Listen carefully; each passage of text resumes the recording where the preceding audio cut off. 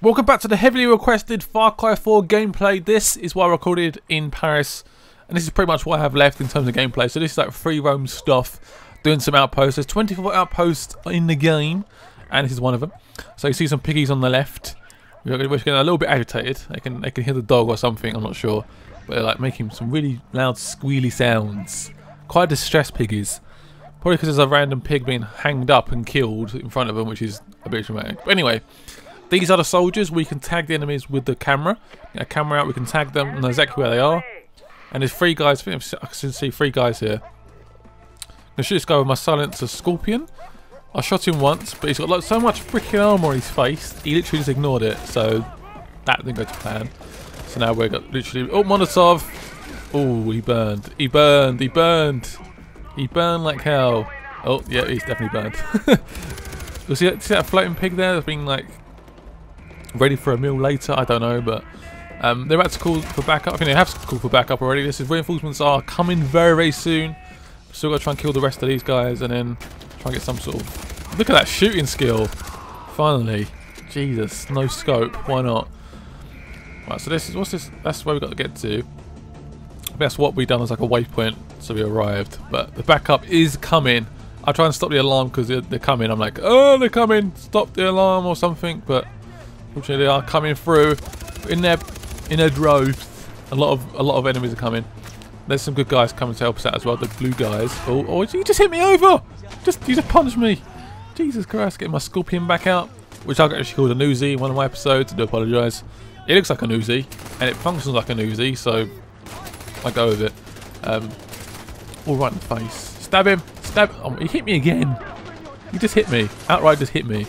As you can tell, I'm pretty much still a noob, I guess. I'm still learning the basics of this game when I was playing this. But I do feel ready when the game comes out. I'm ready for full, fully fledged combat, which will be nice and fun. Oh. Ooh. They were like... What? They were matches he put into his skin. He had like a set of matches and just like... Ouch. That looked painful. The healing is always a bit graphic. And I killed him! And that's the outpost done.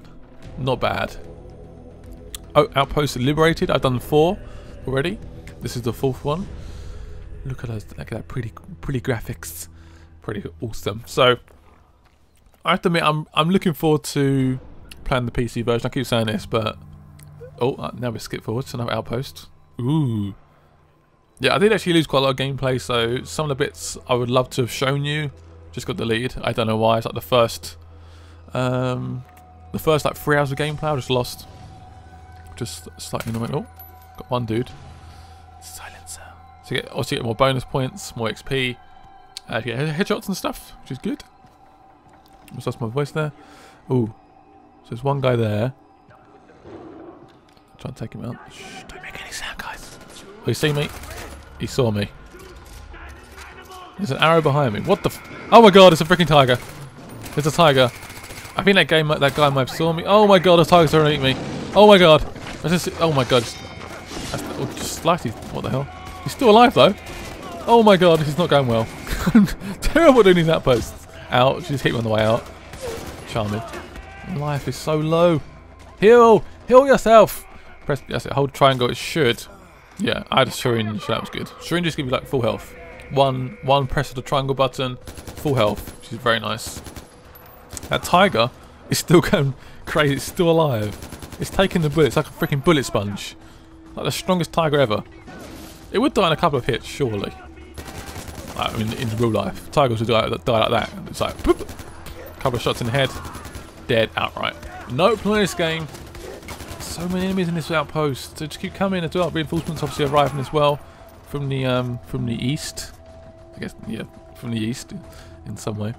So as has been announced, Far Cry is going to have a season pass, and this season pass will have online multiplayer, so PvP, but you have to pay for it on the season pass, otherwise you don't get it. So you got to pay for multiplayer, which is a bit odd, if I'm honest. It's a little bit weird, but I guess it is extra content. They don't sell it.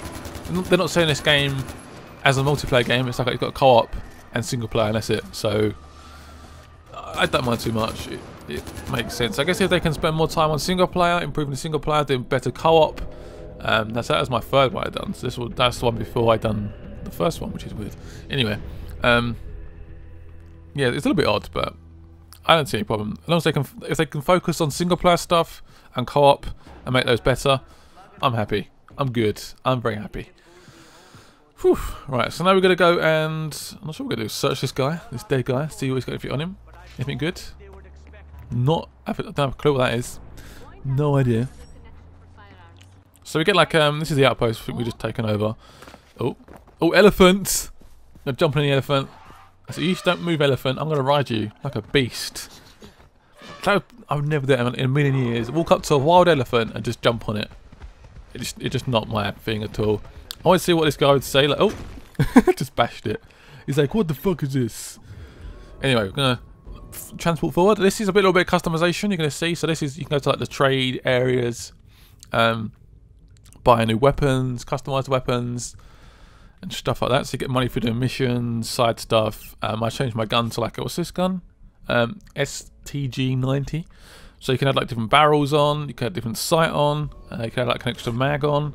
Extended mag even, sorry. You can change the paint. There's loads of different paints. There's must be about, I think about 50 paints, something like that. It's an absolutely crazy amount of paints, which is very, very nice. I like that a lot. So if I sound a little bit congested, because I am a little bit, I've got a slight cold, but it's that time of the year, isn't it? When everyone gets freaking colds. Now we're going to a race, a quad bike race. Oh yes, a quad bike race with chickens. People cheer me on. 2 people cheer me on. Feels like a proper race. So the target to get gold is 1 minute and 5 seconds. Go for the checkpoint. Chickens. Oh, ouch. Ooh, I heard it again. Human being. Oh my god. He's just like casually crossing the road. This is like a random freaking crazy quad bike rider. So the driving in this game is slightly weird. You have to use the D-pad. Not D-pad, sorry. You have to use the analog sticks to accelerate and brake and steer, which feels slightly weird. It's not the most accurate thing in the world. Almost missed that one. Ooh, a bit of a dodgy period there. That probably cost me the gold, to be honest. Yeah, I ruined it already. I get a silver, but we do it. But yeah, like I said, we need to. We're pretty close though. Through next checkpoint, these random blue circle things, which is very cool. Man, I just want to see this game on PC like so badly, with like a nice graphics card, full HD, gloriness, and I just want to see it on the PC. It's going to look so good. Obviously, you have to have a pretty good rig to probably play it on like the ultra settings, but I'm excited. Well, people are still cheering me on. That's the finish line. The red is the finish line. Can we make it? 1, 4, 5. Gone just over 5. My God, how close is that? God, that always happens to me in games. It's like I get that literally smidgens. It's like barely nothing. I reckon that one little mistake back there cost me it. Sucks. So this is some of the perks you can add, or skills, what you want to call it. So some of them require like you do main missions. Some require you to do outposts and stuff, side missions. They're not all unlocked straight away. Obviously you get like I think it's for every like level up you get like a new skill point, like a new. But I think some skill points cost more. That makes any sense. So some skill points might cost 2 skill points. Yes, obviously the further they go up, there's like more extreme ones. So it's like the 4th one is always the more expensive one, which is interesting. So this is a side mission. This is helping out this fashionista dude who likes to kill animals for fashion. Yeah, not particularly keen. If I saw this guy, I'd probably end up killing him, but that's what he wants in this of the game. So I'm not gonna worry about it too much. But he wants me to kill animals, get their skins and stuff, and make unique fashion stuff. And oh, hello, random enemies just walking up a hill. Hello, just almost run them over. Oh, that's gonna hurt. My head just pounded a rock. Oh, I'm still gonna try it. It's getting a little bit frisky. Oh, he's shooting me. Jesus Christ. This is a random house on a cliff. A bit secretive. But these guys are still coming up towards me. They've seen where I've gone. Take out this stupid poster. I'm gonna try and hang around here for a second. See what happens. Oh, they've seen me. I was gonna try and climb up there, but it wasn't possible. There's one guy. There's a charge of a guy running towards me with a knife. Ouch! So what the hell? It's a freaking leopard.